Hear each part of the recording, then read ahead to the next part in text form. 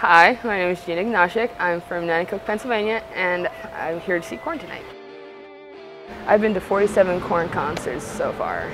I'm going to be traveling 2,000 plus miles for 6 Mayhem shows this year for Korn. I have pit tickets for all of them. I can't imagine not getting a pit ticket. When I first got to listen to Issues, I just got stuck on it, and Korn was my band.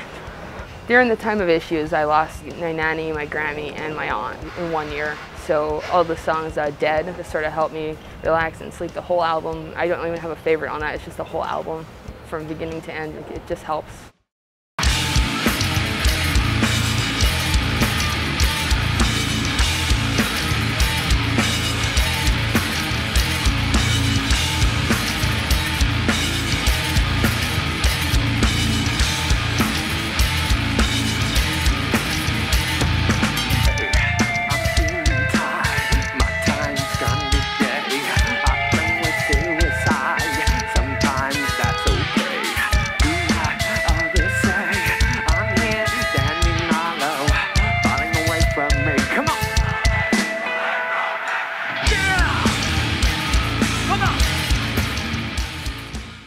My first tattoo was just the Korn, and I started planning the whole idea of a sleeve. The artist who did all my sleeve work and the color, his name is London. He did all the work, all the color and everything. Just after I finished my upper half of my sleeve, all the guys in the band signed the whole arm. I got them tattooed a week later. For Korn cons, I like to paint my face up sometimes. The one show I did a tribute to all 5 of them. I had J-Devil on my forehead, Fieldy, Monkey, Ray, and Head all on my face, and then I had a little bit of my own. Like, I like to paint my face up like a skeleton.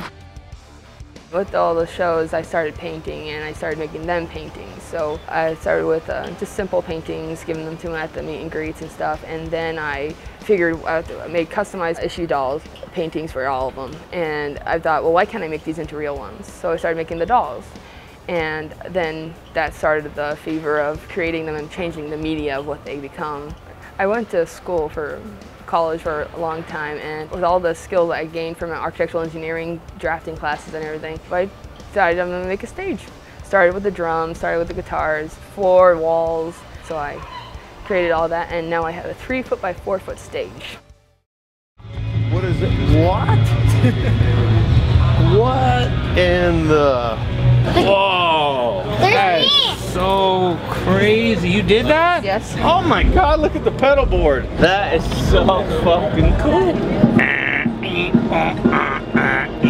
This one's going on my mic stand tonight. This one. I want to know how you made this. I'm so blind. You've outdone yourself. This is amazing. The funniest part is when I was looking into my room, I found these randomly. What is it? From somewhere. Miniature Little drumsticks. I don't know where they came from. You did an amazing job. Thank you. Look at it! Yay! Can I stay right here? See, this is my daughter, and this is me.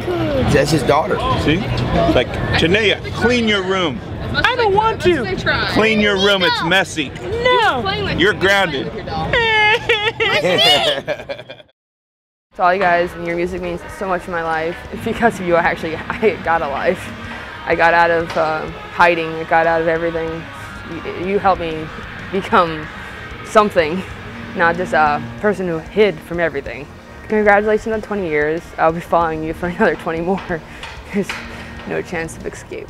You're my favorite.